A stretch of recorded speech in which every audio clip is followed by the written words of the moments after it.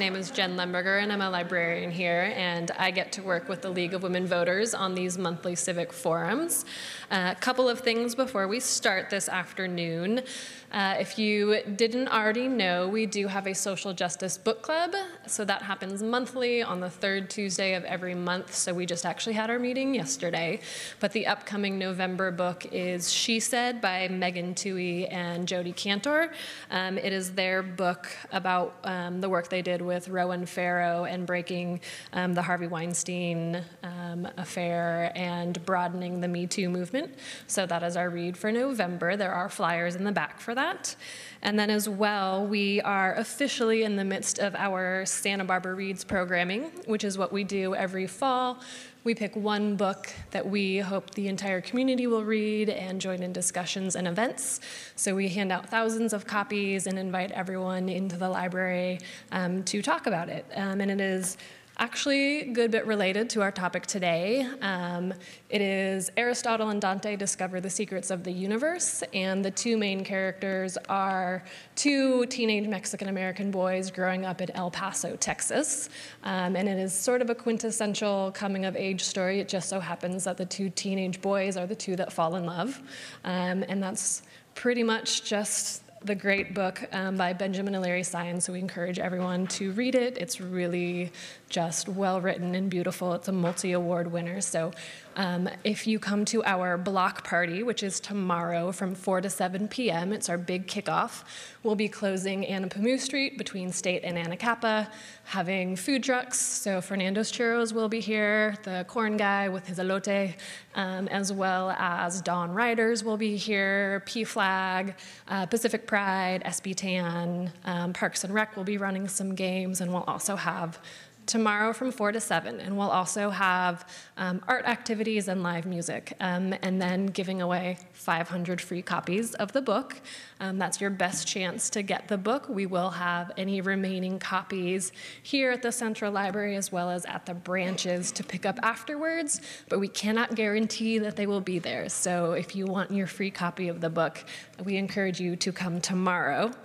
And then one of the events that we are partnering with UCSB Gewurz School for SB Reads, we have our regular Fast and Curious program, but all of the speakers will be speaking on themes that relate to the book. So some of the topics are queer Latinx and politics of belonging, school mental health programs, overcoming adversity, community-engaged research, Latinx youth empowerment, and mental health needs of ex-gang members. So that will be happening October 23rd at 7 p.m.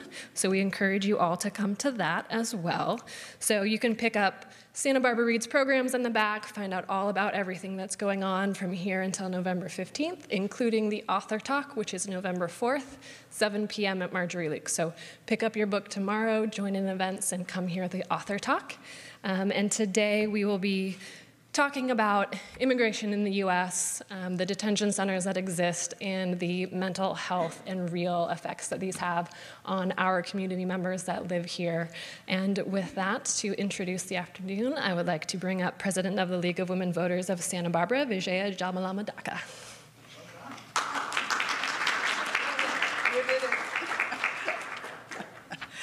Good afternoon, everyone. Thank you, Jen Lemberger and the Santa Barbara Public Library for co-sponsoring this forum with us. The Santa Barbara Response Network is also a co-sponsor. Thank you, Jackie and Inda. Good afternoon. And this forum is about kids, cages, and the immigration crisis in Santa Barbara. And we have 4 experts. I'm Vijaya Jamalamadaka. I am the president of our local league, and our membership table at the entrance, Joan Vignoki, our communications coordinator, is subbing for Susan Horn, our membership director. And so please join us as a member. Please pick up an envelope over there and support us. Thank you to Gary Atkins, Sound Systems, and we are missing our simultaneous translator, Sylvia Uribe. She will probably make up for it later on, but we don't have a simultaneous translation today. And so thank you to our TV Santa Barbara crew, JP Montalvo, and he's in charge of this production, and we will also be live streaming to Facebook, so people at home can be watching this. Our video tape that they're taping right now will be available on our website, which you see our homepage over here. And you just scroll down, and we have a YouTube link that you click on, and you get all the videos. We will have 2 follow-up discussion groups to continue the conversation of this topic. One on October 25th, it'll be at Dargan's. It's a lunchtime group, 11:30. And then we have a supper group on November 4th, and RSVPs are required. You can go online and RSVP to us. And our next month's program is really interesting. It'll be on November 20th, and it's at our regular time, noon to 2 p.m. And the theme is Countdown to 100. Women leaders talk across generations. And the women leaders, actually, are some exciting people. They will be they will be conversing about what we look forward to we're looking towards 2020, our 100th anniversary of the passage of the 19th Amendment, which is coming up, and where we have been and where we will be going. So it'll be really interesting. The leaders are Joy Pikus, Susan Rose, Janet Wolf, Gloria Soto, Luz Reyes Martin, and Kristen Snedden. So that'll be a good one. Please read our email updates. Check our website calendar for all of our updates, our upcoming events. And lastly, thank you to Jackie Inda and our league board members, Pam Flint-Tambo and Susan Horn, the committee that put this together. Susan Horn chaired this forum organizing committee and will be our moderator today. Susan has her degrees in education, and she recently retired from 30 years of working in public health. At the League of Women Voters, she worked as Director of Voter Service in the past 2 years. And then award-winning, I must say. She won awards at our league convention for her voter service services, and became chair of membership this past July.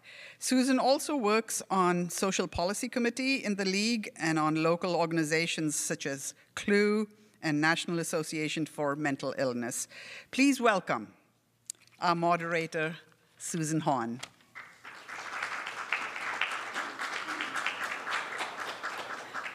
About the forum topic, that title is difficult to even read for me. Kids, Cages, and the Immigration Crisis in Santa Barbara.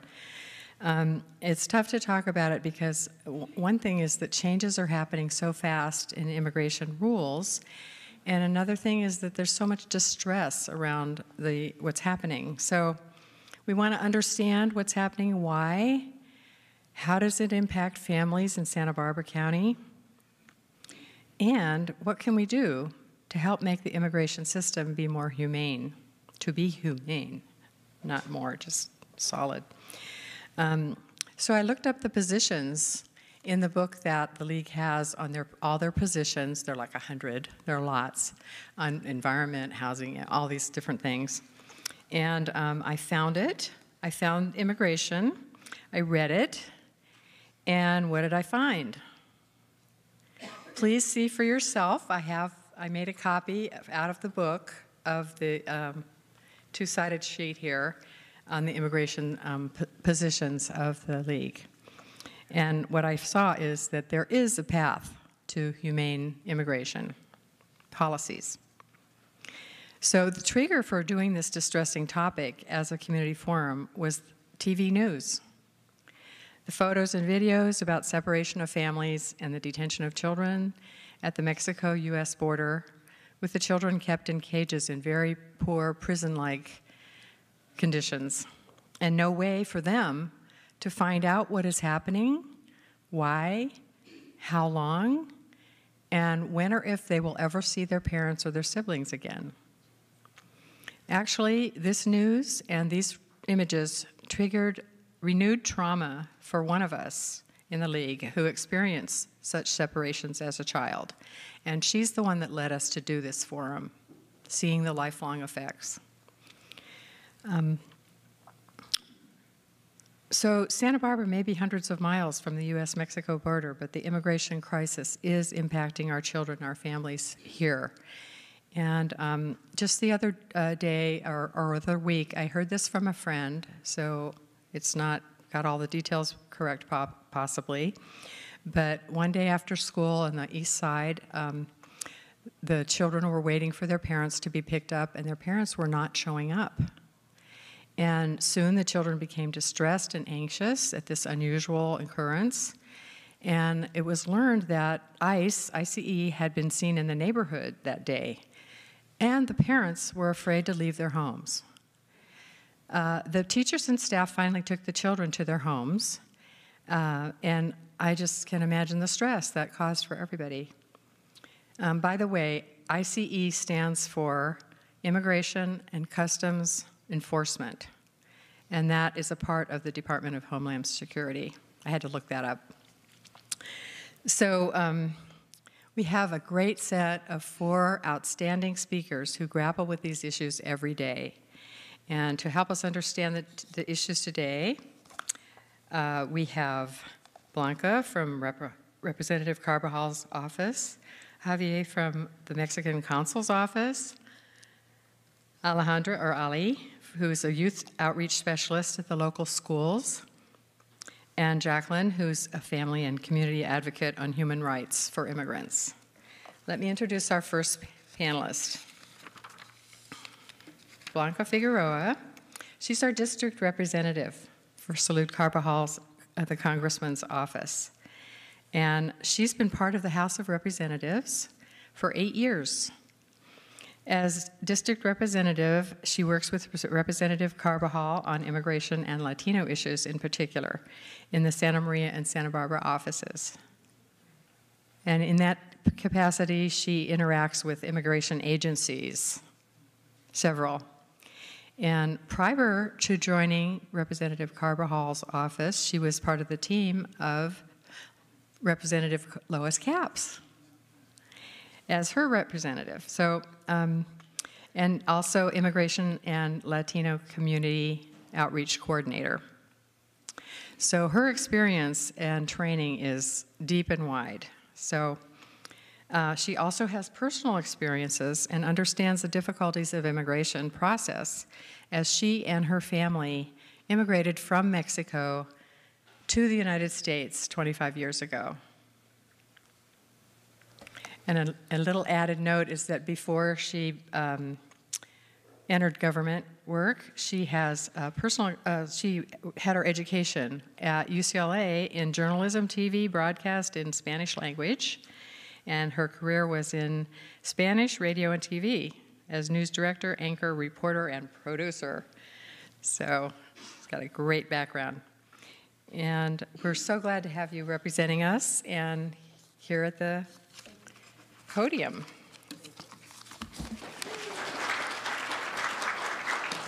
Thank you, Susan. And thank you to the League of Women Voters of Santa Barbara for inviting us to this forum. So before I start my presentation, thank you so much for this invitation. It's a pleasure. I want to start with this graphic because Congressman Carbajal last week, he attended one of the schools in San Luis Obispo, and their teachers asked them to write about, if they have the power to write a bill and that becomes a law, what would it be? So this is a third grade child who said, a girl, who said, if I wrote a bill, it would be that I think that children shouldn't be separated from their parents, because imagine if you didn't see your parents every day, no dad to cook your food, no mom to wake you up and to put you to sleep. I think, how will you make you feel happy, sad, embarrassed, quiet, or excited? Please think this through and consider a bill. So this is what an 8-year-old girl wrote in Santa Maria, in San Luis Obispo, and handed to Congressman Carbajal. And thankfully, there are some bills that are related to these, and that's why I wanted to show up this graphic. But before I go into the bills and proposals from DC, I want to talk about a little bit about why immigration is a big deal and why it's increasing every year. According to Congressional Research Service, the major factors contributing to an unaccompanied alien child's come to the United States is because of violent crimes, economic conditions, extreme poverty, presence of transnational gangs, and other factors attracting them to come to the United States, such as economic opportunity and the desire to reunite with their families and intensive possessed by the U.S. Immigration policies. And they mainly emigrated from Mexico, so from northern central Mexico, from Africa as well, from the Middle East, from South America, and also parts of Asia. And according to U.S. Department of Health and Human Services, this is what they have told us in meetings with congressional staff in D.C. They have told us that this is how they process their children when they cross the border.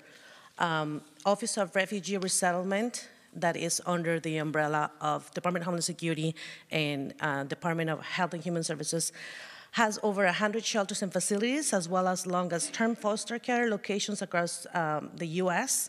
where children stayed. Every child is input into an online portal run by Office of Refugee Resettlement.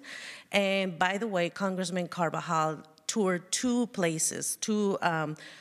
facilities, one in Texas, in Tornillo, Texas in 2018, and the other one in Gordon, New Mexico in 2019. And the one in Texas already closed at the beginning of this year, in January 2019. And in New Mexico, it was reported one child passed away there. So what happens when a child is apprehended at the border? When unaccompanied alien children are identified, they're entered the portal. It helps them to determine where they will be placed, and they go through a health screening. It runs within 24 hours of apprehension, and a full intensive medical exam conducted within 48 hours of apprehensions, including such as immunizations, tuberculosis screening, age and risk-based screening, etc. A medical report is uploaded into the portal, and any abnormal is flagged and reviewed, and if necessary, they're referred to the correct physician. So what happens when a child has a special health needs? The Office of Refugee Resettlement attempts to find the best place to put the child where they can have the correct medical attention. This is according to several meetings that we have had in the past, recently as well, with the Office of U.S. Department of Health and Human Services and congressional liaisons.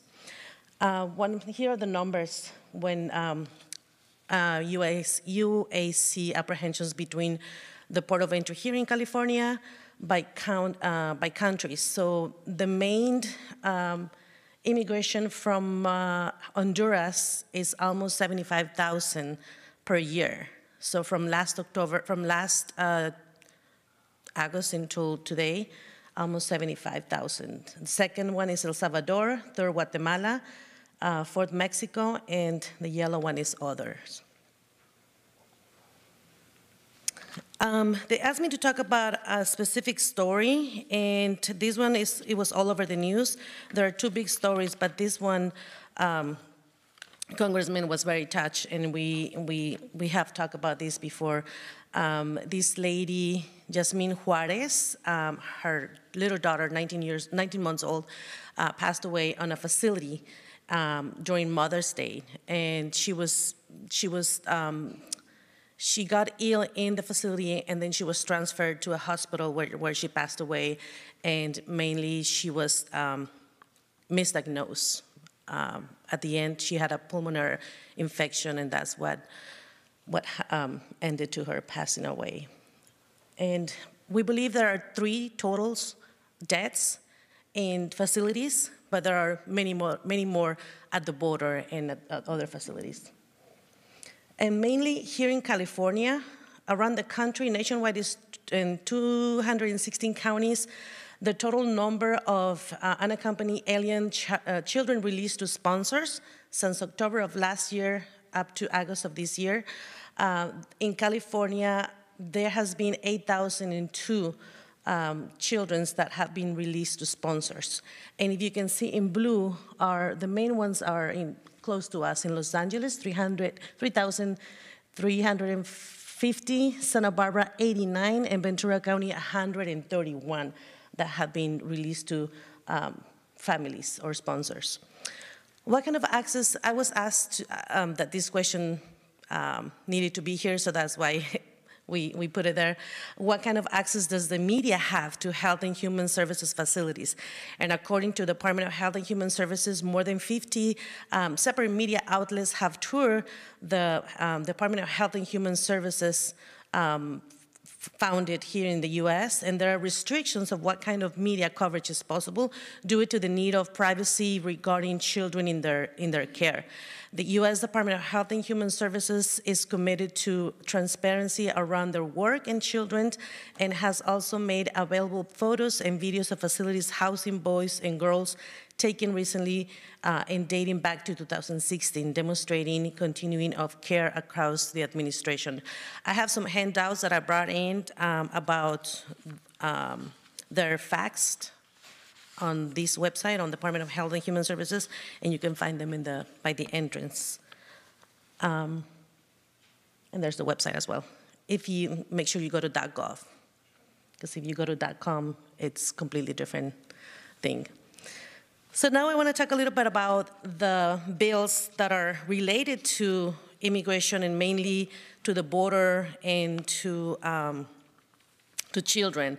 These 6 that you have seen, that you see on the screen, are the ones that congressmen supported, and they already passed in the House of Representatives. But there's still no action in the Senate, unfortunately. But the one that is highlighted on yellow is the one that it's already implemented, is a law, and I'm gonna talk about it a little bit about that.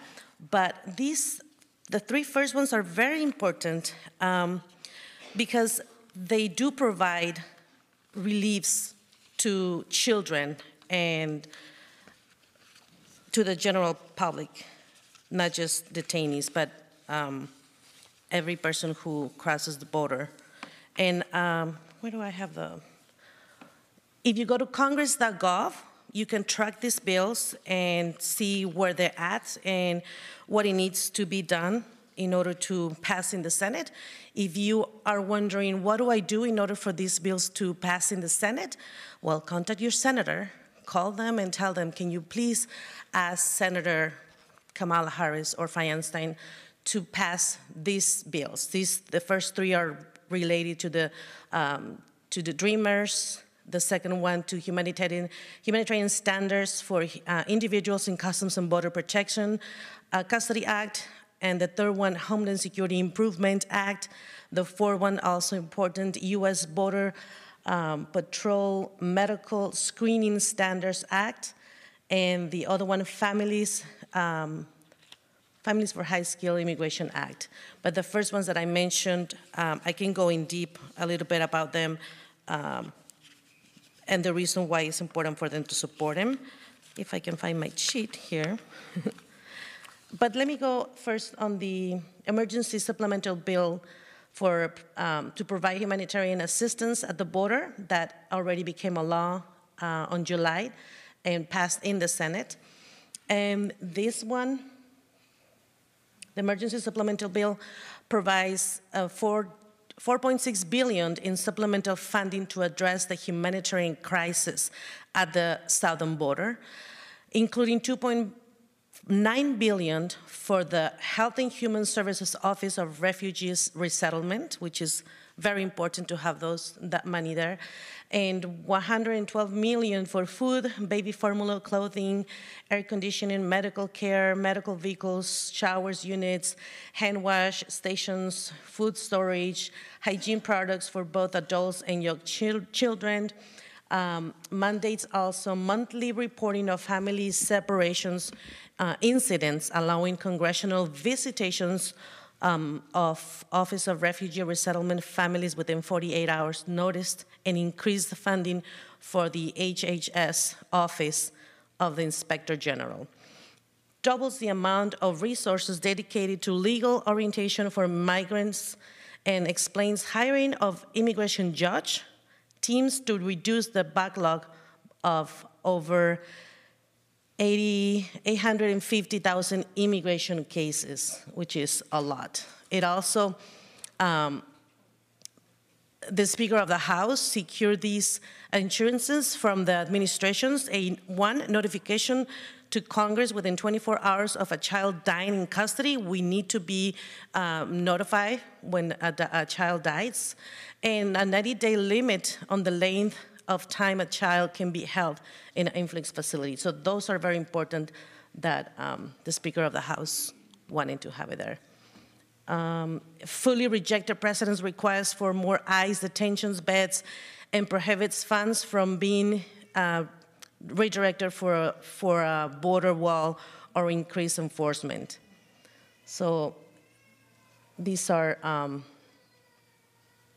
this is the bill that already became a law. And the other bills that I want to talk about, they're in the process of, they're sitting in the House. They're not even passed yet. That's also why you need to contact your congressional member of Congress to ask for these bills to move forward. Can congressmen have support of them? They're also related to immigration and separation of families, keep families together. Again, if you go to congress.gov, search HR 6135, then you can track it down and see who is not sponsoring this bill, so you can call them, call your member of Congress and say, can you please support this bill? So that way the House can work on them. So there are 1, 2, 3, 4, 5, 6, 7, 8 other bills related to immigration that are highly important, including the Dreamers, the Agriculture Worker Program Act, the Accountable for Immigrant Debts Act. So you can search them on congress.gov and track them and call your representative. But by the way, Congressman is co-sponsoring all these bills. And there are other hundreds of bills that it's impossible to put them all down. But here are the federal resources if you want to find out more information about the Department of Health and Human Services, the Department of Homeland Security, how it works. All these websites that I'm related to are working with Department of Homeland Security, or it's under the umbrella of Department of Homeland Security, and is basically the one that also are part of the border situation, border crisis. Immigration and Customs Enforcement, Susan mentioned it, is the federal agency who apprehends them once they're here. CBP, Customs and Border Protection, is the ones that take care of them at the border. And U.S. Citizen Immigration Services is the one who provides the immigration benefits. Asylum cases go there too, as well.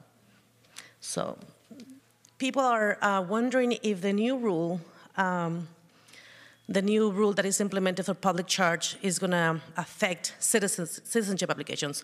And the good thing is that it's not. It's not if you want to become a U.S. citizen and you're receiving benefits, it's not going to affect you. So there's a current backlog of 3 months at the regional office.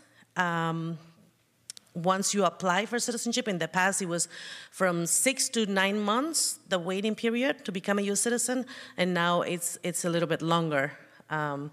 If you think you have several DUIs or some criminal background, even from 10 years ago, before applying, it's better to do your fingerprints with the FBI. You can do them at the police department, or go to the Department of Justice and look for people who can do this. That way you are secure, or you're sure that this is not going to affect you. The application for the N400 is it's $725, and $85 out of those goes to biometrics. And if you are 75 age and older, you do not have to pay biometrics. And there's two waivers. If you are low income, you can fee the waive completely or reduce the fee. And those are the two applications that you need to apply if you're considering, if you don't have enough money to apply for citizenship. You can ask for reduced fee or not to pay anything. And they also accept credit cards, which is kind of new implementation in the last 2 years. So public charge does not apply for any naturalization process, as I just said. And as of October 11th, 3 judges, separate cases in the U.S. court districts in New York, Northern California, and Washington, D.C. joined the Department of Homeland Security from implementing and enforcing the final rule related to the public charge ground and admissibility under Section 212 of the Immigration and Nationality Act, postponing an effective date for the final rule until there is a final resolution in the cases. So the 2 of the injunctions are nationwide and prevent USCIS from implementing the rule anywhere in the United States. The administration's rule will be used to deny only green cards to legal immigrants receiving assistance from certain government programs such as SNAP, TNF, medical, Medicare Part B, and Section 8 housing. If you want more information on public charge, go to uscis.gov. It's on the previous page, and just put public charge, uscis.gov, that very last one. People are wondering, or the million question, what about if my green card expires? Do I still qualify for citizenship? What do you think? Yes or no? Yes. Even if your green card is expired, you can still apply for citizenship. You don't have to pay the $460 to renew your green card. You can just apply for citizenship even if your green card has been expired for the last three years. But what about if I own child support? Can I still apply for citizenship? What do you think? Probably not. Probably yes. But you have to have a payment plan, and you have to prove, and you have to show them, and you have to send the proof. So if you own less than $2,000, you are allowed to obtain a U.S. passport. If you own more than $2,000, you're not allowed, okay? And if you owe to the IRS, same thing, as long as you have a payment plan. But if you own more than $10,000, you cannot get a passport or obtain a U.S. passport. If you have a DUI within the last 5 years, yes, but some restrictions might apply, so that's why I encourage you to do your fingerprints before you apply, and it's really easy. And the website for the USCIS.gov is free. If you go to .com, they're gonna charge you for the forms. The forms are free.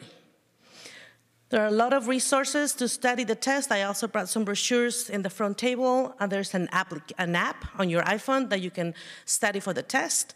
And as I said, I have a whole presentation just for citizenship. I'm happy to do another one for separately. Once you do, the last step is the oath ceremony in the convention center. Once you receive your certificate of naturalization, you can obtain a U.S. congressional recognition during July in Santa Barbara and Santa Maria. Congressman is organizing ceremonies for people who become U.S. citizens.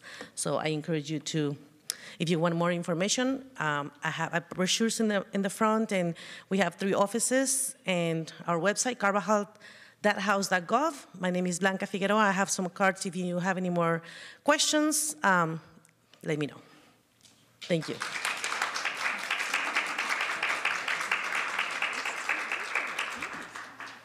Thank you so much. What a lot of information, and just so helpful to our understanding. Next we have Javier Cerritos. Did I say that right? Who works at the consul, the Mexican consulate in Oxnard. Some of us don't even know that exists here, but they are around the United States. And Javier got his bachelor's degree in international relations from the university in Mexico. And his interest in the Mexican Foreign Service began when he was doing an internship during his college years. And he was assigned his internship at the Consulate of Mexico in Calexico, California. Then once he graduated, he started to work at the municipality of San Miguel de Allende. And there he managed programs and also assisted migrants and their families. And then he joined the Mexican Foreign Service in 2015. And his first assignment was in Oxnard, the Mexican Consulate. And now he's serving as the head of protection department there. During his time in the Mexican Consulate there, he's reinforced the bonds of the consulate with local authorities, helping to strengthen the ties of friendship and cooperation with Mexico and the Mexican community that live in the Tri-Counties. Is Tri-Counties? Yeah. San Luis, Santa Barbara, and Ventura? Okay, thanks. He is currently also studying again for another degree in international migration. So we want to welcome you. Thank you so much for coming all the way.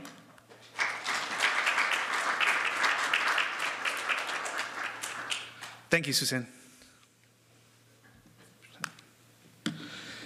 Yes, as Susan said, the Mexican Consulate, we're in charge of the 3 counties, Santa Barbara, San Luis Obispo, and Ventura. So it's quite a bit of area. There's approximately 500,000 Mexicans living in this area. And then the consulate, we're only like 26 people in total. So we have quite a bit of work every day. So, but it's an adventure. It's something we appreciate having forums like these where we can inform people about what we do, and most of all, that we exist. That's one of the issues I'm trying to confront since I arrived in 2015, is to inform people that we exist, that there's a Mexican consulate in Oxnard, because sometimes people want to receive a consular service and they just think, oh, I have to go all the way to LA when they have an office nearby. And if they know that we exist, it is important that they know what we do. Because I've had Mexican nationals tell me, you know, I can't go to the Mexican consulate because I don't have papers. I'm undocumented. I'm like, wow. Well, if you're in that vulnerable situation, on the contrary, please come to the consulate. Let us help you. Let us assist you. And for example, my title is the Consul for Protection and Legal Affairs. Sometimes people think protection means like a police or bodyguard type of issue. It's nothing like that. It's more paperwork, really. It's more focused on social services. So what we do is promote, like in this case, the services that the consulate does, assist in cases of emergencies, in cases someone has an accident, if someone dies, if anyone needs legal assistance. So in this case, let me just comment that the Mexican Consulate is a government office whose main mission is to protect the rights of Mexican and Mexican-American citizens. The consulate is basically divided in 3 areas. The Community Affairs Department, which is in charge of education, culture, health, and economic development, leadership training, and community empowerment. There's also the Documentation Department. That's what we're mostly known for. That's where we issue passports, birth certificates, consular IDs, and death certificates, because if a Mexican national dies, once they receive their U.S. death certificate, they must process their Mexican death certificate. So we can also register that the person died. And obviously, many times people have properties or things that they might have to do after someone dies in Mexico. And for that to prove that they died, it's easier to do it with your Mexican death certificate. In my department, the Department of Protection and Legal Affairs, we do a couple of things to assist Mexican nationals. One of the main things that we do on a daily basis is assist in legal matters, in legal issues. We have 11 law firms hired here in the US, where attorneys assist Mexican nationals and Mexican Americans in any issue they might need assistance. For example, immigration, that's obviously one of them, the main requests, or criminal law, civil law, family law, labor law, whatever issue they might need or have, we have attorneys available to assist them for free. Of course, if they need the legal representation, they can hire the attorney for a more accessible fee. And in case the family does not have the funds to pay that attorney, the Mexican Consulate can provide those funds, depending on the case and the economic situation of the family. So in this case, what we try to do is not let small problems become big problems, because that's a common issue that we have. Since people are afraid to come to the consulate, and sometimes, which we're trying to assure them that the consulate is a safe place for every Mexican national. We don't care if your race, your background, religious beliefs, your sexual orientation, your education. We don't care about that. As long as you're a Mexican national or Mexican American, we're there to help you. So as I was saying, it is important for people or Mexican nationals know that as soon as they have like a legal issue, they should come to us and let us assist them through our attorneys, because sometimes they let those small problems become bigger ones. They might have like a driving ticket, a traffic ticket.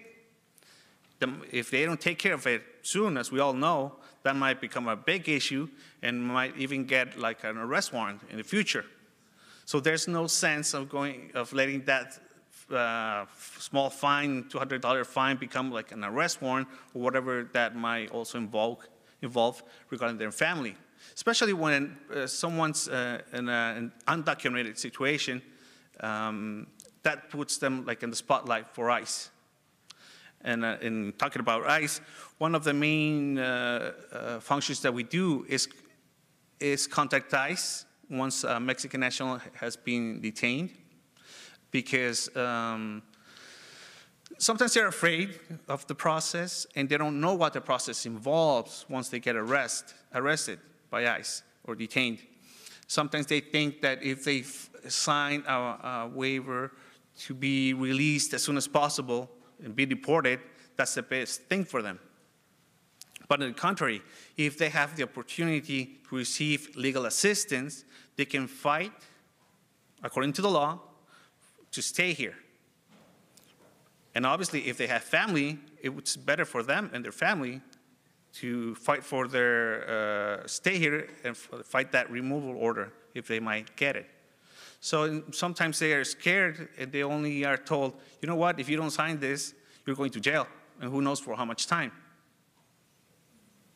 And if you're not informed, well, you get scared and you say well, you know, I prefer to sign my deportation than stay here, who knows for how much time. So many of the situations that we find is that in many cases, obviously, people have an option to stay, a legal option to stay, to fight for their case. And obviously, they have the right to fight to stay with their families. And that's a big issue. As they were saying before, it is very important for us to keep the family together. That's one of our main focuses. And in this case, a major issue is the power of attorney letters that people can issue to family members or someone of their complete trust so they can take care of their children in case they are missing. And that's like part of the plan people should have in case they are detained and deported. Because if a person gets deported, then what's going to happen with their kids, right? You want to make sure they're safe. Someone's going to take care of them.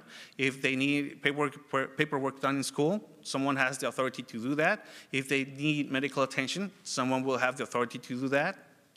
And if it's your decision for your kids to follow you to Mexico, well, you need someone to do that on a legal matter without any problems. Because obviously, when we're talking about taking a kid from one country to another country, it's not that simple as it sounds. And the best thing to do is to have this power of attorney, which we help in the consulate to issue them with the attorneys that we have, and for free. And we not only help them fill out these forms, this power of attorney, but we also allow them to ask any type of question regarding their immigration status that they might have. So it's very important for them to go to the consulate and receive the proper orientation. Because as Latinos, as Mexicans, we're very confident usually about our neighbor, our brother, our compadre, who said, you know what, you can do this because I solved it this way, or my cousin solved it that way. But every case is different. Every situation is unique. And we need the advice of a specialist, an attorney specialized in immigration issues, or criminal, or penal, or labor law, whatever the issue is. So that's one of the main focuses that we handle. And in this case, we also promote what we call dual citizenship. Since 1998, the Mexican Constitution allowed people to have double citizenship. As you might know Mexicans that have been living here for many decades as residents, but they haven't applied for citizenship. That is because in Mexico before, we weren't able to have dual citizenship. And if you adopted another one, in theory, you would lose the Mexican one. And people would go, you know what, I don't want to betray my country. I love living in the US, this is a great nation, I live here, this is my community, but I don't want to lose that connection. But since March of 1998, the law was modified, the law was changed, and now Mexicans are allowed to have many other national citizenships. In this case, whoever obtains citizenship apart from the Mexican is allowed to have it without any problems. So that's why we also promote that if you're living here, this is where you live, where your kids are born, where you work, and where you cooperate, where you pay your taxes, and you are part of the community, well, become a citizen, so your voice can be heard, right? So you can have full rights. And it's not a part of being half a Mexican and half American. No. You're going to be 100% American and 100% Mexican. And obviously, your kids also have the benefit of having the Mexican citizenship. It's very easy. And it has no cost. You can do it, the process, and basically it can be done in one day. You can go into the consulate. It takes a couple of hours, I have to be fair, but it's done in one day. You can go to the consulate, take your paperwork, and by the end of the day, you'll have your Mexican birth certificate. It's only $12. Well, it's for free. It's for free. The first Mexican birth certificate is for free. If you want another one, it's only $13 from there on. But even cheaper, you can even print your Mexican birth certificate online now. Just go to actas.mx.gov.mx, and there's a form you fill out with your information, and you can print out your birth certificate at home. That fast, like that. And this is part of the process that the Mexican government is trying to do to make sure that everyone has access to the documents. I always tell them, I understand that it is complicated to get your American papers in order. And you might be in an undocumented situation, but don't be in a double undocumented situation. There's no reason for you to not have your Mexican birth certificate, your Mexican passport, your Mexican consular ID, including your Mexican voting card. It's for free, the voting card. And you can vote for president, senator, and some governors in Mexico from here. They'll send you your voting card, and when the election comes, they'll also send you your package with the ballots, which you send by email. Very easy. But it is important that people know that we have these services. and how useful they are. Because in any case that a Mexican national needs assistance, the first thing I need to prove to me that you're a Mexican. As simple as that. Show me your birth certificate. Show me your passport. Show me your voting card, whatever. That's all I need to be able to provide legal assistance, funds, emergency assistance, whatever. It's as simple as that. But the situation is people don't have their IDs or their documents. That's a big issue. Or more surprisingly, even, there's cases where people are brought as babies, or were brought as babies here to the US, but they were not registered in Mexico. So obviously they don't have documents from here, from the US, but they also don't have documents from Mexico. Unfortunately, for the last 2 years, we are able in the consulate to register those people in that situation. Because, I mean, basically they were like having their human rights crushed. I mean, part of the human rights, one of the basic human rights is the right to an identity. So they were in this challenge of not being able to go to Mexico and being registered, but obviously they couldn't do it here. So, I mean, if you could think about a situation where someone's undocumented, would mention those folks. Let's mention those people, 20, 25 years old, and not being able to even have a birth certificate. So as I said, fortunately for the last 2 years, we were able to do those registers. And obviously that takes quite a time.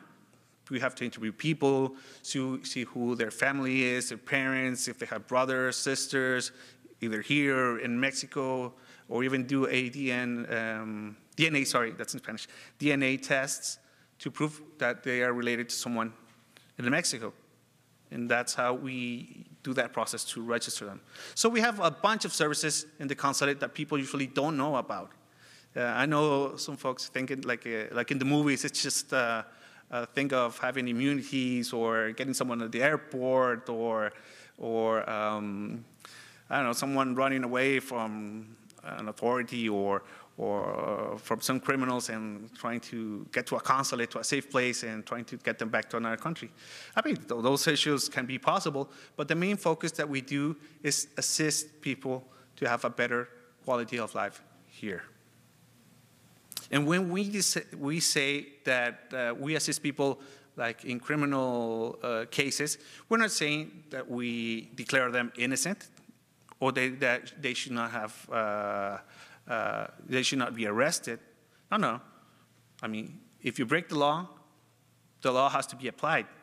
But what we make sure is that you are treated like anyone else. Everyone has rights, and that your rights should be respected. That's all. If you don't speak English and you're going to court, well, that you have a translator to assist you in that case. Because, I mean, it's law. It gives you have that right. It's just that. One of the other issues that I wanted to mention is that, here, let me check it on my list, sorry. Another main focus that we're working on now is dreamers or DACA recipients.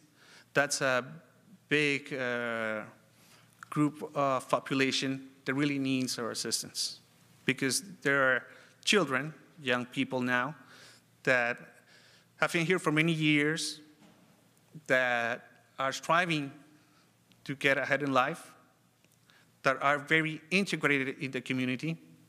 Most of them are studying and have the ability to work, they pay their taxes, and obviously they feel this is their home. We understand them. They're Mexicans or whatever part of the world they are, but this is their home. This is what they know. They grew up learning to eat burgers. They speak better English than than me or any other person that speaks English, learned English in Mexico. Yeah. So sometimes, and it's hard for them because sometimes they say, well, I can't identify myself like 100% Mexican because I don't really know the culture or haven't been there. But here, I'm not also accepted fully. So they are in a complicated situation. So right now, what we're doing is assisting them in renewing their DACA. When there was a chance to apply for DACA for the first time, we also helped them through our attorneys or other agencies that we collaborate with. But right now, we are focused on renewing them. And when we have the funds, this is like a monthly basis, we also provide the funds for them to pay that fee, the $495 fee. Because sometimes there's families that there's not only one DACA, but then there might be 2 or 3. And imagine having to pay $1,500. That's a lot of money. And as we all know, sometimes there's bad publicity in the media. But I mean, that's the minor amount of immigrants. Most of the immigrants in the US are here to work, to strive, to collaborate with the community, and make this their home. So, well, my time's really up. I'll be here for questions. Please feel free to come with me. And thank you very much for the invitation. Thank you for all. Thank you.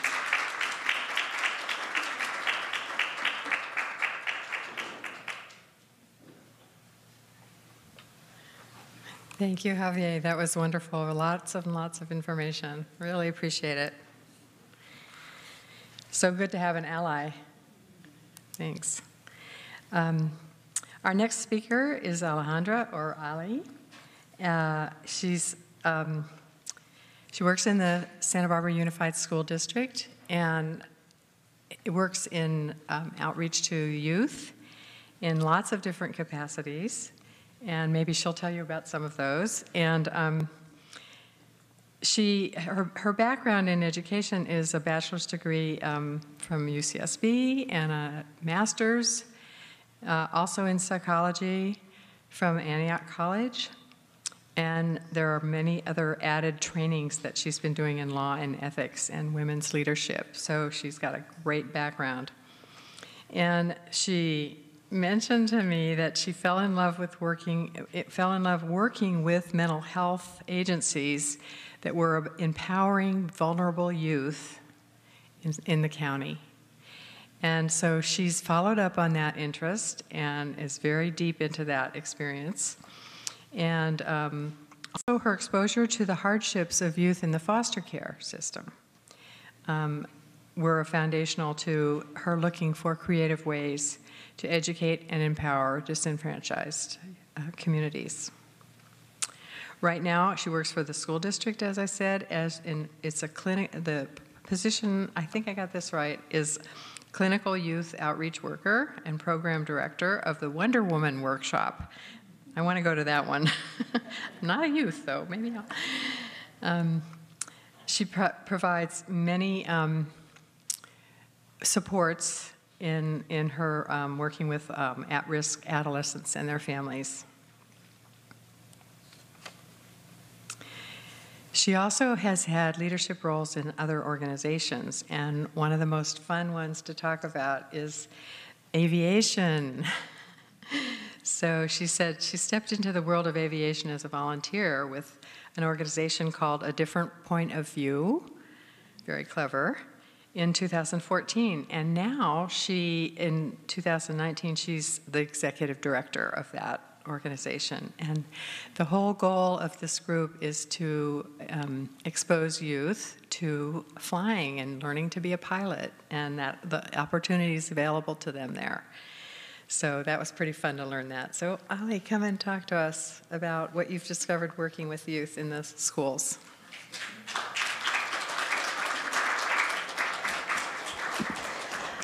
You make my job sound so interesting and fun, which it is. I just want to say thank you, all of you, for being here. Well, and this is a lot of my job.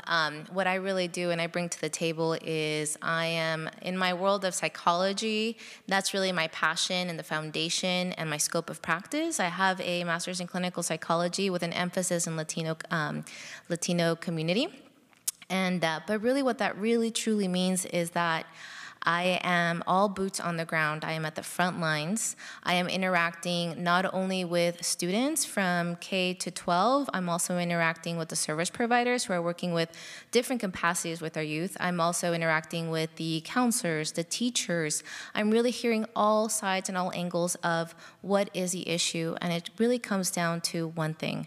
The issue we're experiencing and escalating consistently is an issue of dignity, of how do we treat everyone with dignity, and it's seeping into the development of our youth. So I have a presentation that I'm going to. So as I said, I do a lot of case management at the high schools. I provide advocacy in the community. I provide therapy, one-on-one therapy for our students. I facilitate groups, and in the facilitation of our groups, it's about providing psychoeducation, empowerment, independent living skills. I am doing this at the high schools, at the junior highs, and at a nonprofit called the Police Activities League. I am the program director of the Wonder Woman Workshop, which is designed intentionally to really empower youth to find their own formula for healing. How do you heal those wounds? And you are the captain of your ship. We do this through teaching them how to work out, how to walk into a gym and not feel intimidated, walk into different scenarios, a self-defense class, journaling, meditation, lavender oil goes a long way. That's really why they come back. I'm also the co-chair for the community engagement team here in Santa Barbara, which is a network of all the service providers who are really focused on the mission of reducing violence for youth. And as you mentioned, a nonprofit for a different point of view, the executive director, and I mean, just to literally look at our community from a different point of view, take a student up in the air and say, that's your school, that's the beach you hang out to, that's the zoo that you've been to, you belong, you're part of this, is an honor to be able to do it and quite a privilege. So the foundation and the terms that we want to really focus on throughout the presentation, as grim as they might sound, there is a highlight at the end, I promise. So first off, to really describe the issue is, birds born in a cage think flying is an illness. Just the perception of a cage creates a huge attachment issue, and we're seeing this consistently. I have students who are since junior high in their AVID classes, ready to step into college, afraid of going to college. That's an attachment issue. What this is called is learned helplessness, a condition in which person suffers from a sense of powerlessness arising from traumatic event or persistent failure to succeed. It is a thought to be one of the underlying causes of depression. I'm going to be talking a lot about the mental health issues that are rising in our community. The key to this in this definition is the senses. It's really engaging the mind, the body, the psychosomatic experience of threat. Our students are walking around with the lid is flipped, the prefrontal cortex is shut down, and I am in consistent crisis mode all the time, from the morning I wake up to the end of the day. They're in fight, flight, and freeze consistently for the perceived threat of thoughts like, I won't have my mom. Kind of like Susan was expressing, when other students see that their parents aren't getting picked up, that also translates to them. I will miss my dad like Eric does. Eric is a student that his dad was deported, and he's an extraordinary student, wants to be an engineer. And when I spoke with him, he said, I'm fine, don't worry, I'm okay. But the eyes said something else. The body said something else to me. I know that. I saw it. Will I be in a cage soon? Is that going to be me? We are in a place where fear is just talked about consistently on the news, social media. Our youth have two worlds. They really don't know how to get away from the screen. You know, they have a world. While they're in class, there's a ding, ding, ding, ding, buzz, buzz, buzz. It's a whole world that's happening in their pocket, and they're very connected and very attuned to it. So the common ground that we all have, and if you're here with us today, is that we want the same thing. We really want everybody to thrive. We have the common middle ground, as Maslow's hierarchy of needs really describes it really well. The foundation is psychological needs. We just want, water, food, shelter, and to really be able to thrive and create your identity as who you are, your self-esteem. You have to cover each one independently and build upon it. Psychological needs is first. The safety needs. Personal security, employment, resources, health, prosperity. Then we go into love and belonging. My friendships, intimacy, family, a sense of connection. Do I belong? Am I part of this? Am I part of this community? And then the self-esteem, do I feel respected? Can I give respect in return? Self-esteem, status, recognition, strength, and freedom. And then ultimately self-actualization. This is what we realize that each person in our community plays a really crucial role. And this is kind of the goal for a lot of us, but it's also a goal for our community. If we want sustainability, we want safety, we want our children to thrive, we're all interacting, we're all part of this. How are we going to do this together?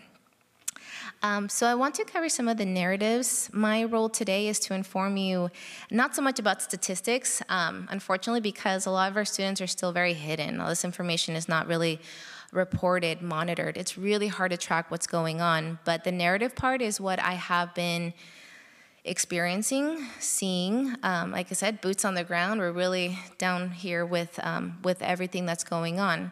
So I just want you to know that, there's a lot of crises happening, but our students are doing what I call family quake plans.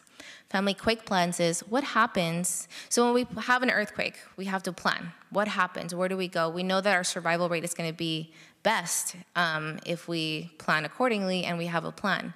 Now our students are really doing the family quake plan. For example, Natalie. Natalie is a 12th grader, and a lot of the names that I'm using are actually changed for the protection and confidentiality of our students because they are here in our community. Natalie is someone who is, she's trying really, really, really hard to make it, but every day she comes home wondering, are my parents going to be here? How am I going to take care of my 2 siblings if they're gone? I am the oldest. I'm also not doing well in school. I don't feel adequate. I don't feel like I belong here. And my teachers want me to do really well in my classes, yet she's wondering consistently, where are my parents? If her parents don't communicate with her, which is really hard because they don't have cell phones, cell phones are strictly for the students, for their kids, so that they can communicate. How are they communicating? Consistently wondering, where are they? Are we going to be okay? Especially within the network of our community, there's a lot of rumors. It's like, I saw a van here, I saw this car, I saw someone driving around consistently. What does that mean for us, right? And so one of the barriers is not only my thought process, am I safe, is my family safe, then the next process, well, I also need to pay rent and I need to contribute because my parents aren't making enough to keep us living in this situation in this, 1-bedroom house. So she's working, and because she's also undocumented, she is not able to find a job where she is also treated with respect and dignity. She is consistently harassed at her work. And as much as we try to sit down and try to work out a plan, there's barrier after barrier after barrier. This is only one of those few places that will accept her and give her a way to support her family, to stay in Santa Barbara, to make a difference and help her siblings focus on their education. That is Natalie. Our students are also very vulnerable. What I'm seeing is, for example, Bella. She came from Mexico, hoping that, they could find better healthcare system for her dad, who was suffering from, I can't remember what it is, but just like a back issue. And she came with her dad from Mexico and her brother, and they live in a home, and I counted at least 10 people, because sometimes I do home visits, especially if they're not showing up to school, and there's a lot of truancy issues. And there's at least 10 people there, and the dad and she, even to just go to the bathroom, she has to have supervision. Her dad has to go with her, or her brother has to go with her, because they're not sure within the 4 walls that they live in if she's going to be assaulted. They don't know those 10 people. They're living in one room, the 3 of them. And so she can't wear shorts. She can't wear makeup. Please don't draw. Please don't express. In fact, don't look like a girl. And then go to school and focus and try to learn English, because if you learn English, that's how we're going to get out of this situation. There's just so much pressure to just be, to survive. That's an example. And when we started working, I had the honor of being able to work with her a one-on-one situation with her and provide therapy. And so we started working on these negative thoughts. But still, even as a therapist, it's a little bit challenging to, how do we create safety within all this? They can't live in another situation. They can't move right away. Also, the oppression of, you're a female, you are not safe. You are not allowed to talk to other people. The stigma of talking to a therapist of what's really happening is CWS going to be called. Are we going to be removed? Are you going to be taken away from us? We hear what's happening on the news, families being torn apart. Is that going to happen here? All because you spoke up. That's a really big challenge. And then there's the issue she presents that she is suicidal. She doesn't want to live part of this. She doesn't feel like she belongs. She can't speak. She can't communicate with her teacher. She can't get her assignments. But she really wants to. And she loves pop music. She loves pop music. It turns out she's a really great artist as well. And so when we find out, we do the assessment, and luckily because we have resources in our school, we were able to get her some support. And this story is actually to be continued. Our mental health crisis, as I mentioned with her, other students are coming out because of the crisis situation of suicide ideation. For example, Alex. Alex was brought to me. I happened to be at the office really late, like around 4:30. And at school, that is really late. Everybody's gone by that time. And I'm working on some reports because I'm really behind my reports. And the Spanish teacher comes in, pops her head in, and she's like, "Can you please see Alex?"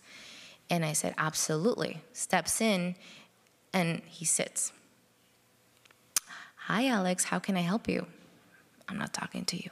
No te voy a hablar. ¿Para qué?" I'm like, "Okay, I understand. Here's some lavender and here's some Play-Doh, do your thing." and then I say, "Well, just so you know, my name is Alejandra Belén Cortes Narvaez Melo Lopez, and I'm here to help you if you need anything." He takes a deep breath and lets me have it, really. He is from Honduras. He lives with family that, he was trusted from his mom to his uncle. Turns out that he's basically treated like a slave at the house. He is expected to wake up at 5 in the morning, clean, get everybody's breakfast ready. He doesn't even have a bed, no blankets. And he's suicidal. And he has trauma from when he immigrated to where he is today, of all the trauma he experienced immigrating here. And he's a stellar student, and he's an amazing artist and a kind soul. And he's there's a predator around him that wants to treat him, he sees the vulnerability of this child and wants to rescue him by taking him to his home and having him live with him, right? So where do we begin? Where do we address? We get down to the safety, back to Maslow's hierarchy. We start off with a sleeping bag, because if we also report, he is also homeless. So these are the challenges that, as teachers, as deans, the role is to the education. Where do we go with all this? The narrative. He actually ended up advocating for himself after I took him to Youth Interactive, a program for artists, and he advocated for himself to go to Florida to another family. And he has reported that he is much happier there, and he's actually able to draw, and he has living a better lifestyle now. So there is hope, and there's more of those stories to come as well. Okay. The core is shaken. That's really what it comes down to. You shake the family system in this culture, there's going to be a lot of repercussions to this. The emotional aspect, dysregulation, again, back to the fight, flight, or freeze, makes them more vulnerable. Education, how are you really expected to focus on your education, the math problem ahead of you, if you can't go to class because your mom's missing? You can't go to school because your mom's in the hospital, and you have to take care of the 3 other youth, your little ones. The vocation part, I can't get you a job. I'm sorry, you can't apply to that program. We need X, Y, and Z, and you don't have it. And they know it. As I come into my groups with my students and I bring in all these resources, I already know what students are not going to be able to qualify because they do this. Shame, guilt, not their fault. Then the social aspect, who can relate to this? Truly, if we're all hidden and we're not speaking about it, who will understand? I will be judged, and therefore my shame and my embarrassment is going to skyrocket. And so that's really where it comes to, and this is why they stay hidden. They are a hidden community. They're afraid to stand out. It's not encouraged. And seeking services is actually really challenging. And that's something that a lot of surveys are showing through behavioral wellness, county, probation. We did a youth assessments needs here in Santa Barbara, in Lompoc, and also Santa Maria. And they realized it keeps showing the same thing, that they're not accessing the resources. There are resources. There is a lot of people who are willing to help and provide the right information, but it's the stigma. For example, my mom told me not to snitch, right? The snitching part. You can't qualify. I'm sorry, there's a wait list. And so there's just not an access of resources. A historically underserved population and more at risk. We have youth at risk, but these students are more at risk. They are not assimilating.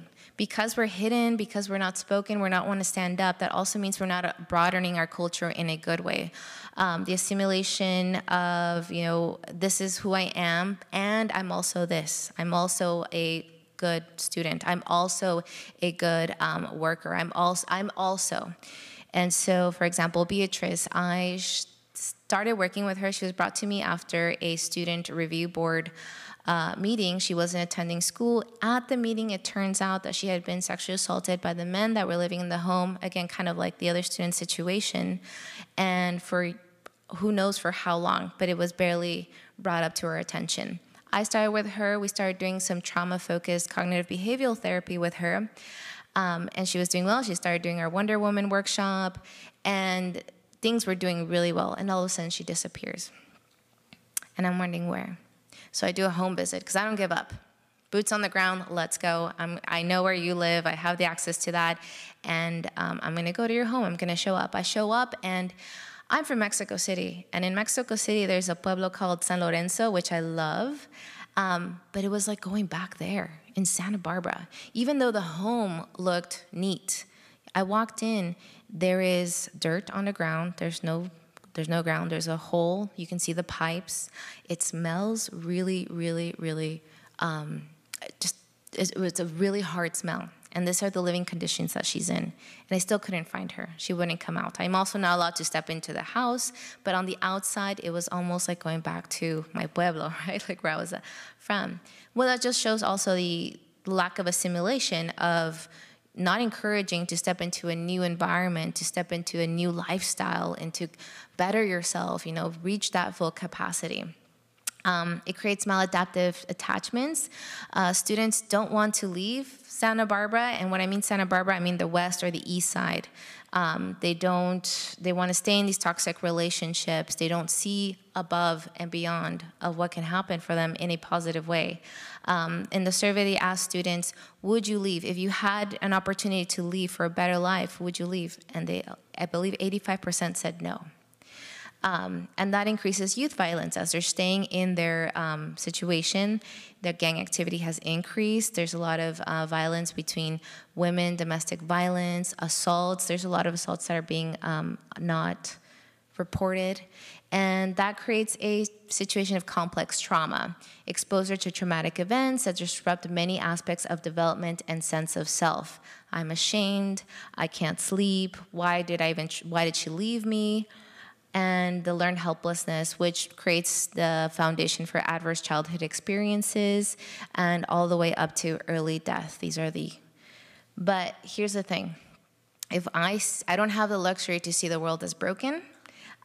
The world is actually, there's a lot of pieces, and in our community, these kind of events, the communication, the experts who are telling the information and not having misinformation, I have been able to say that empathy goes a long way, bringing this information to my youth. We talked about the Census 2020, and they are excited, and they want to be part of it.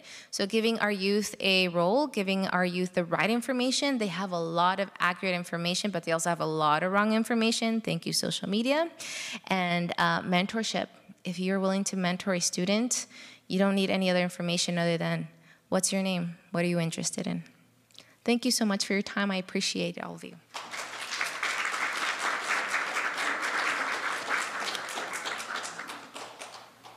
Thank you so much. Talk about boots on the ground. For our fourth speaker is Jacqueline Inda, and she's our community advocate. She's a founder of several nonprofits, including the Santa Barbara Response Network, which is co-sponsoring this community forum with us. The Santa Barbara Response Network is especially active in supporting local residents through traumatic experiences, such as domestic violence, immigration crises, and that includes the recent crises of our natural disasters, helping people through those things.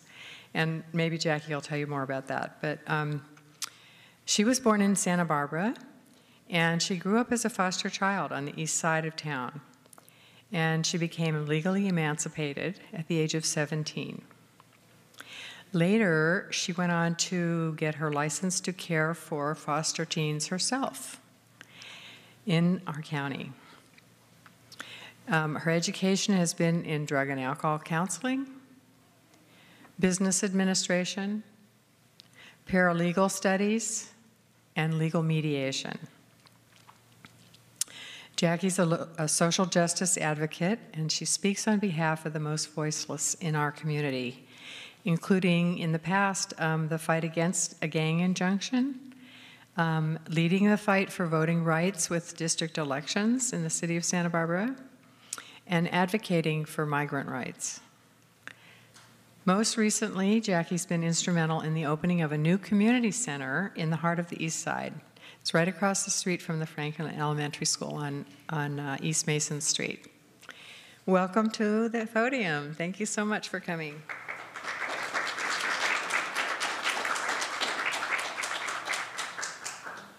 Hello, everybody, and thank you for pushing through without a break. I know sometimes that's difficult, and it's been a long forum, so I appreciate your diligence in listening to all of the speakers.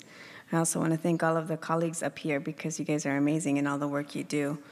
I really want to share a little bit more about the local experience, how this translates down to local action, more than anything else.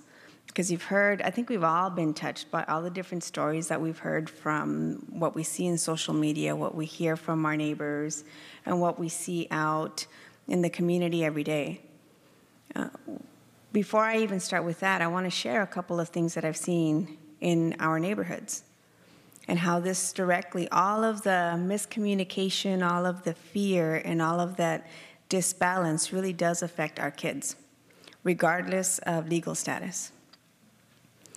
I think one of the scariest things for me is children that don't have access to food. And in Santa Barbara, we do have a lot of different organizations that work together to feed our families. So why is it, or we ask ourselves, why is it that in Santa Barbara, there are families that refuse to access services like nutrition during the summertime for their children. Not even for them, but for their children. When the question was asked by the food bank to communities as to why that decrease had happened in churches and community centers, the message was clear: people are scared. And that's why we were starting to see a huge decrease of people accessing even lunch programs for kids in schools during the summertime. When you live in fear, no matter what they've told you of how wonderful things are, all the different ballot issues, all of the different community organizations that are out there, none of that matters. When you live in pain, which is associated to fear, none of that matters. And just think about that. Think about what that means when you're a child and you see that lens. That here you were participating in the summer program last summer, and this summer, no, none of our family is going to go anywhere but stay home. I don't think I had ever been exposed, even growing up myself in the school districts. I had never been exposed to the question of, do I have papers? Do you have papers? When was that the common communication between children in our school district? And when did we let that be okay? But it is now.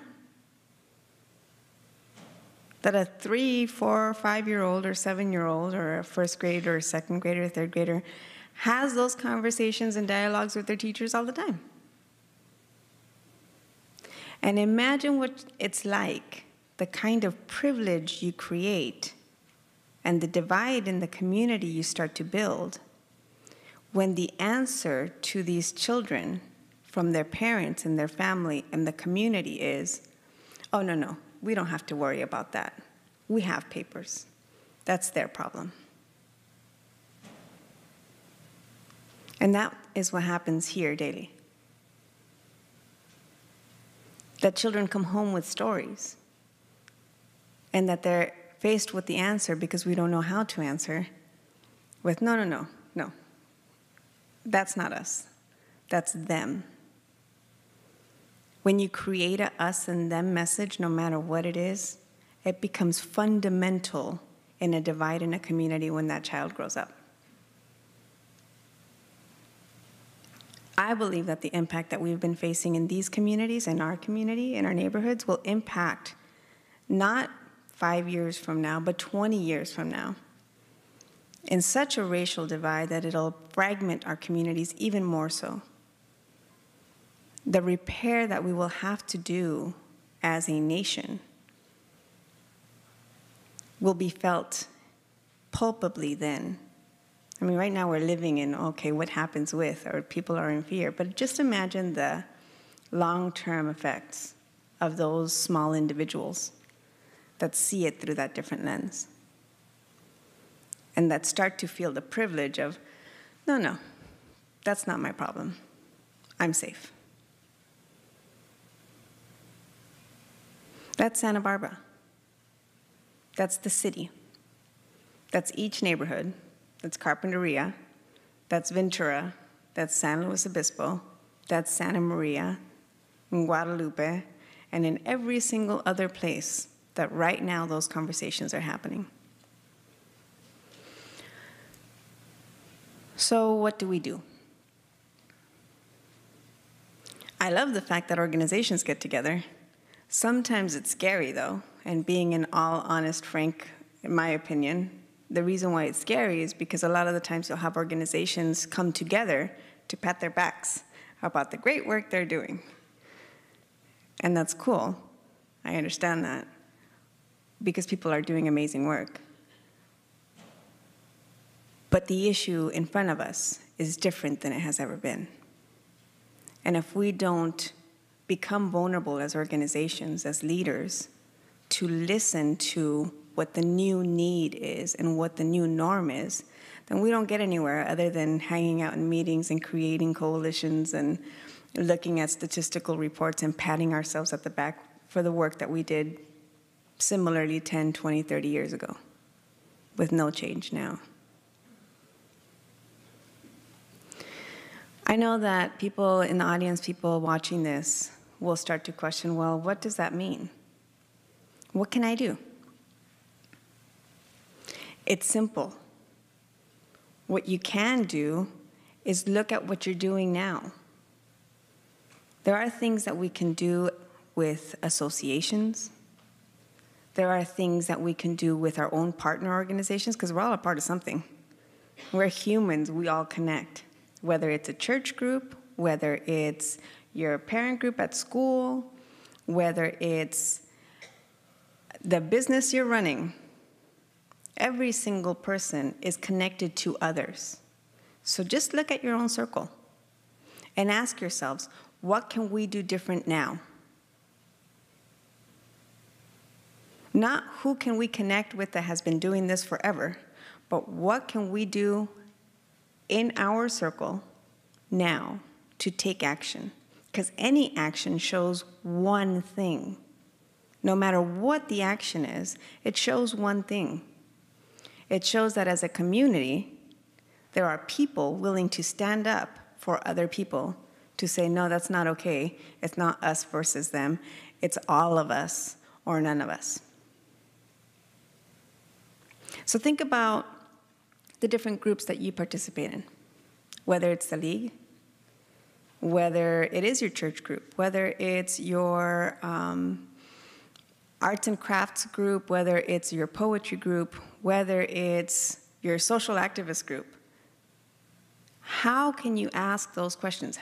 And the biggest question is, the question to ask is, what can we do different now in this scenario to heal and to create connection? And if you think about the work you've done before, it's almost easy enough to translate it to now. You add more to it. And Santa Barbara Response Network, of course, we do psychological first aid. And the reason why we connect to immigration is simple. It's not because we're providing legal resources. It's because we're talking about trauma in our community and how that will impact our families and our neighborhoods in the future. We're not the only ones to have that conversation. And we know that the only way we're really going to impact a community is when everybody starts to ask that question to every single organization they're connected to. And then start to join action forums in whatever way possible to create change. I always tell myself the easiest way to know that you're not doing anything is to gauge how long you've been going to a meeting without any result. If all you're doing is going in there and meeting different people that are really cool and you get really cool networking, then you really haven't done anything. You got to do things a little bit differently. And that means just being present. It means maybe stopping those meetings and actually being present in specific things. I mean, I'm grateful to have the Consulate here, but imagine what it was like to a whole community, countywide, to hear that there were people coming into our borders and being stopped in encampments on the other side of the border, and that all the different organizations in this community stepped up magically through the Consulate to provide services to those people over there when nobody else could. It's just stepping up. It's being present. It was people going, okay, I'll buy big boxes of toilet paper and we'll get it there. That trickles down to every single student, like, oh, you know what, these people actually care. Whether it's there, whether it's here, or anywhere, there's people who actually care. And it's not us versus them, and it's not them hiding deeper because no one cares about them. Those kinds of actions make a big difference. And we did open a community center under this new community church. It's actually a community church. It's kind of cool to be able to say that it's a community church without a name because there's all kinds of wonderful things that we can do under that aspect. And one of those things is bringing in different denominations to share in the space and to do things like, hey, okay, there's a food need. We'll open up a food pantry today. Not tomorrow, not a month from now, but today. Oh, community is worried about immigration in a specific area? All right, let's figure out a way to today make people understand what's going on and try to support them with their individual needs, because really everybody has a story and their story might be different. It's not about being an expert, it's about being a handholder. That's all it really is. It's about being able to say, I'm here for you. I don't know what I'm doing either, but I'm going to hold your hand through this to get you to these people that can help you. And even if it's I'm here with my sign, and today we're all standing together, imagine what that does to the kids watching TV with their parents. And the conversation changes instead of us versus them to, oh yeah, that's right, that's how we do it in Santa Barbara. Imagine the pride change. So one of the umbrella programs under the Santa Barbara Response Network is the Immigration Advocacy Collaborative. And we have been meeting. Of course, we've changed different locations now that we sort of have a home under our community church. We're able to start to organize a little differently. But it is just bringing together resources so that we're not just sort of patting ourselves on the back, but getting organizations to think, okay, how do we address this now? And people will come in saying, you know what, I'm a business owner. I don't know what I'm doing. I just know I need to do something. And some people will come in and say, you know what, I hear there's a need. I know somebody who's got a refrigerator. Can you go pick up that freezer over there? Let's make this happen. What a beautiful community that we live in, that people do that. And what an awesome experience and message that is to everybody else in that area.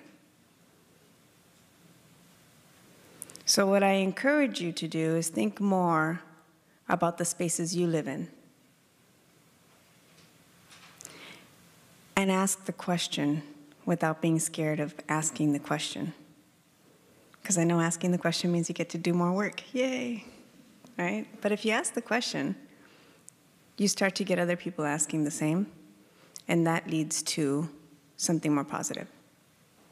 And I know that we're talking about a long-time trauma that we're going to have to heal and fix, right? Not only with immigration issues, also with women's rights issues, also with all kinds of other things. We have a lot of mending and bonding to do, and it'll be all of us doing it. But we start with taking steps forward to say we're going to do something different. Not we're going to do what we've been doing, but we're going to do something different from this point on. And putting aside all of the different barriers that have to do with not communicating with each other and loving the fact that we could sit on commissions for years without doing anything. It's putting those things aside to get action done, because that's what our kids are seeing. Our kids aren't seeing the meetings and the commissions and the association hoopla that I like to call what happens in groups that try to cause action. It is what they see on television, what we see on social media, what organizations are out there doing, what people are out there that they're doing, what business owners are out there doing to create the message of, you know what, we're all together in this. No matter what, you have a space and this is home. And there's a need, I'm helping. And I know Santa Barbara's always come together that way. I mean, we see that with the debris flow. We see that with the fires, with every single kind of emergency, like with the work that we did with the Coalition Against Gun Violence in IV. We come together. Imagine the healing power that we did in those marches and those vigils right after the mass shooting that we had in IV. That's huge healing in that community that continues to trickle on to this day. That's how powerful that was to the impact of those students. And yes, it's a different topic, but it's the same thing. It's taking action, not being the expert, not being that, oh, I'm not a part of that group, but just wanting to take action in your daily functions, in your own groups, and asking, what can we do now? So I appreciate all the panelists, and I'm going to cut it a little short so that you guys can get into questions and answers, but know that you can do something locally. And yes, you can always go to your different city councils. You can always ask for ordinances so that they can create declarations saying they support a specific community. That's social action, right? And those are big actions. In fact, locally in Goleta, that council has actually taken leaps and bounds, even to the point where they've sent letters from the council in Goleta saying, that's our resident. They belong to us. We want them back. Does it really do much? Maybe, maybe not. But it does enough to show that that council in that city is wrapping themselves around their community, all of the community, no matter what status. That's beautiful. Do we have that in other cities? Not really. Can we do that in Santa Barbara? I hope so. But it takes us all going there. It takes us all taking those steps. So just think about where you're at, what circles you're in, and use that to take action. And if you are a part of a civic engagement group, okay, ask your local councils, wherever they are. What are you doing to similarly do what other cities are doing in this region to make a clear stand for all community members, not just one pocket, but all community members in general? All right, thank you very much.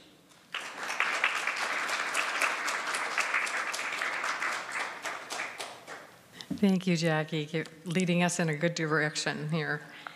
I want to thank our terrific speakers for being here and for their preparation and their dedication to their work. It's just really clear what you're contributing to our communities, and we want to embrace that. So do we have questions? We have a person with a mic on this side and a person with a mic on that side, so go ahead. So hello, and thanks to all the speakers. My name is Molly Kellogg. For those of you who are sitting here and want to take a direct, tangible step to provide assistance to our immigrant community, I am with an organization called Drivers Listos. We provide free rides for our immigrant neighbors who are afraid to drive because of the activities of ICE. It was mentioned the situation at Harding School. We were involved in helping getting some of those children home. Oh, great, thank you. In addition to that, Jackie mentioned people weren't showing up. We discovered people weren't showing up for food distribution. They weren't showing up to Hispanic grocery stores. Oh my God. And it was because they were afraid to drive. So we've provided over 125 rides to our immigrant neighbors, including rides to immigration court in Los Angeles, to the ICE offices in Santa Maria and Camarillo, where people have to register on a regular basis. So if you're interested, we provide training for all our volunteers. 2 of our volunteers left the meeting early because they were giving rides to people today. So you can choose where you want to give rides within Santa Barbara, further afield. We really need always to expand our group of volunteers. So I have information. There's information at the back. It's called Drivers Listos. For those who don't speak Spanish, listos means ready. Thank you, Molly. That's wonderful. I have a quick question from Mr. Cerritos. You mentioned that people who are undocumented could get birth certificates and so on. You also talked about dual citizenship. And so can someone who is undocumented get Mexican citizenship papers and then get U.S. citizenship? Dual citizenship usually refers when they already have citizenship. U.S. citizenship. For example, if their parents are Mexicans, but they were born here, they have their U.S. citizenship, their birth certificate, but they are, by Mexican law, entitled to have the Mexican citizenship. And basically, all they need is to prove it with their birth certificate. And all they have to do is go to the Mexican consulate and register. In this way, they'll have all their rights like any Mexican national. And they'll keep their rights here as U.S. citizens. Because sometimes people are afraid, if I become a Mexican citizen, will I lose some rights here in the U.S.? Not at all. As I said, it's not talking about being half Mexican or half American. No. It's 100% U.S. citizen and 100% Mexican. So basically for you, I mean, it's wonderful because basically for people that have this opportunity, it's like the border doesn't exist. The two nations is their home. They're able to work here, to work there. They'll be able to work with transnational companies, and they'll be at home, have property in Mexico, buy properties at the beach, at Cancun, Acapulco, wherever they want. Can I add a little bit on that? For example, I have two daughters that were born here, but I was born in Mexico. So 3 months after they were born, I took them to the Mexican consulate with my birth certificate from Mexico, and they became Mexican citizens. So their Mexican passport will say nationality Mexican, born in California. Same as our passport, for example, me from Mexico, nationality U.S. citizen, born in Mexico. So that's dual citizenship. So it's really good to have them if they have the opportunity. But to have citizenship, U.S. citizenship, you will need to apply if you have a family member who is a U.S. citizen or a U.S. resident. They can petition for you, and that's where immigration services can provide those benefits if you qualify to become a U.S. citizen. So I can see someone who is undocumented, who doesn't have any papers, that if they would be afraid if they went to the Mexican consulate and went through that process and got their Mexican citizenship ID, that somehow that would get back to immigration services or something, and they might be... Not at all. Not at all. We, as part of the Mexican government, we're totally independent. We do not share our information with the U.S. government in this sense. Mm-hmm. Yeah, so it's totally safe. That's true. I have a follow-up question that occurred to me, Javier, when you were talking about Mexicans and Mexican Americans. I didn't understand what you meant by Mexican Americans. Did you mean a dual citizenship person? Exactly. Okay. As Blanca said, a Mexican national that might have come here to the U.S., become a U.S. citizen. I mean, that's it. If they become a U.S. citizen, they're still Mexicans. So we're still abide by law to assist them. Thank you. Yeah. Like my daughters. Yeah, or in this case, good example. The example of Blanca, her daughters, I mean, they have dual citizenship. They were born here, but they're also Mexicans, so we would provide assistance. Definitely. Thank you. You're welcome. Any other questions? One right here. Hello. I'd like to ask Alejandra to explain a little bit more about the resources that, like Amazing Woman? Yes, the Wonder Woman workshop. Wonder Woman, that you can plug your students into, and how they find out about it if they're not coming in to see you personally, if they have other ways that encourage them to come in that they actually will feel confident to access? Yeah, thank you. That's a great question. To access these resources, it's really, really important that they are exposed to the information when what programs are available. I am very lucky to be part of the community engagement team here in Santa Barbara, which is the network of all the service providers. And we are always consistently sending out flyers. We're giving each other information. So, for example, PAL knows the programs I'm doing. So there's a student that's at the Police Activities League or at Youth Interactive, which is a program that focuses on building entrepreneurial skills by creating shirts, doing jewelry. I